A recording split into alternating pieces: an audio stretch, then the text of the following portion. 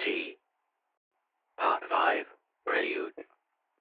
Harshorn put on her spectacles and peered over them at the younger man, Wolf.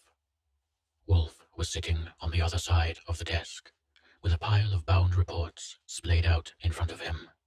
To their right, swilling coffee from a dirty paper cup with one hand and drumming his fingers with the other, Romero glanced around the room. It was bare except for the table, 3 chairs, and a clock on the wall saying 0642. "All right, young Wolf," said Harshorn.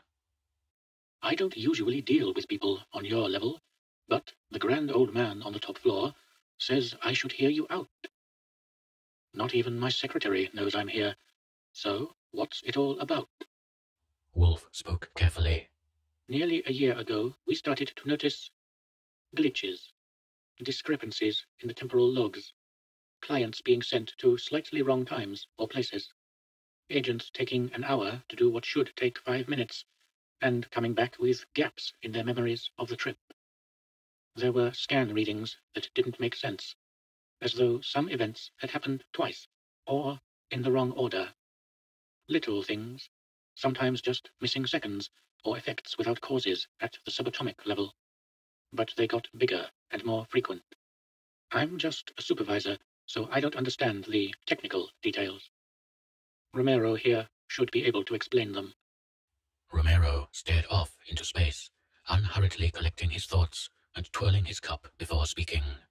"Think of time as a long sandy beach, and your life is you walking along one stretch of it." "Sounds like a nice life," muttered Harshorn. "Behind you are your footprints, your past. In front, the future where you haven't walked yet.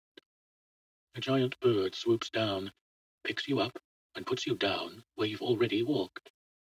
You walk on for a while, then the bird picks you up again, and you're back where you left off.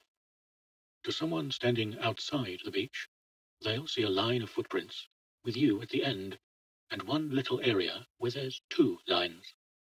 If you go back to before you were born, there's a fragment of line there. Okay, I can see the Tomor as giant birds, but how does this help us? What happens if the bird takes you back to the same place several times? If you walk on the same bit of sand a dozen times, you don't get a dozen sets of neat footprints. You get a lot of scuffed up sand. That's what we've got." Romero hadn't looked at the other two. Now he picked up his coffee again, still looking into space, having presumably said what he had to say. "Yes," said Harshorn. "but we can't send people back more than once." "Course we can. We're just not allowed." "Well, okay. So you're saying someone's found a way to revisit a part of the past more than once. What's the problem?" Romero sighed. "The problem is, there's a reason we're not allowed.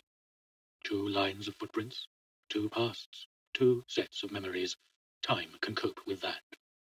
It's like reusing your coffee grounds. The second cup isn't as good, but it's still coffee.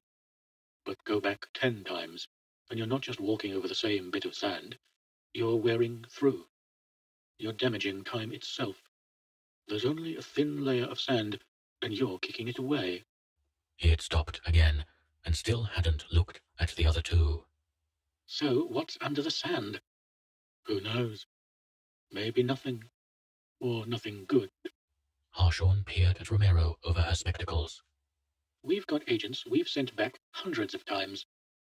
And with a half-dozen other companies doing it too, there must be hours and years that are visited 1,000 times. The number of clients who go back to November 22nd, 1963. Yeah, but we never send the same bit of matter to the same point more than once." "If you say so," said Harshorn. "But what if I go back today, and next year some of the matter of my body is part of someone else's body, and they go back to the same place? Does that scuff up the sand?" Romero looked directly at Wolf, then Harshorn. "It's not just matter," he said. "It's got to be consciousness too. Reality has 2 layers." Okay, said Harshorn. "I get it. Well, I don't, but you're saying our company is damaging time somehow, and you're saying we should stop. No. It was Wolf who spoke instead of Romero. No, it's not us doing it. Then it's one of the others. T.I., Chrono Express, Smithson. I don't think so. I had some friends make unofficial inquiries at all the other companies. They all turned up nothing. Hang on. What do you mean? Unofficial inquiries? And what do you mean, friends? I went to the board with my suspicions, and they authorized me to approach certain parts of the government apparatus who would install covert information-gathering devices on their behalf. They even let me do it myself for temporal interlocutors. I posed as a crank to get in. It was fun. There was an awkward silence. Bugs, said Romero.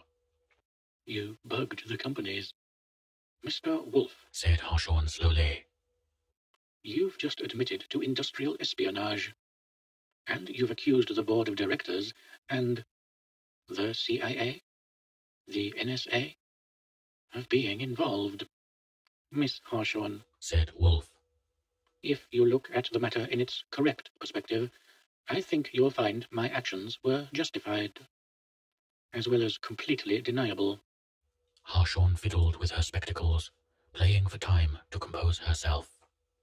You're telling me there's another company out there, one that's managed to bypass the Tomor's restrictions, and they're using time travel in secret and irresponsibly. They're damaging time or something. That's what I'm saying. And it's in the interests of all the companies to find them and stop them. Not just the companies, interjected Romero. The whole world. Yes, well, one thing at a time, said Harshorn. All I've heard so far is vague reports of seconds out of place and disappointed clients. I see no reason to panic just because the timeline's got a bit rumpled. I think the company can continue as normal. Then consider what you will do when you try to breathe out air that you haven't breathed in yet. Or when your head jumps to where it was yesterday, but the rest of your body doesn't.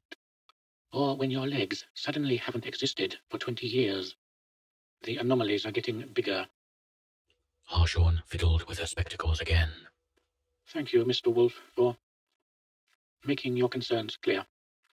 I will speak to the board and recommend further action. Now, if you will excuse me, I have much to do. Something jumped.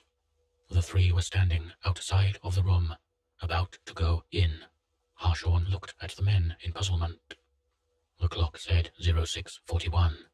Why are we here? She asked. I don't know, said Wolf. They exchanged glances. Romero spoke. Can anyone remember how we got here?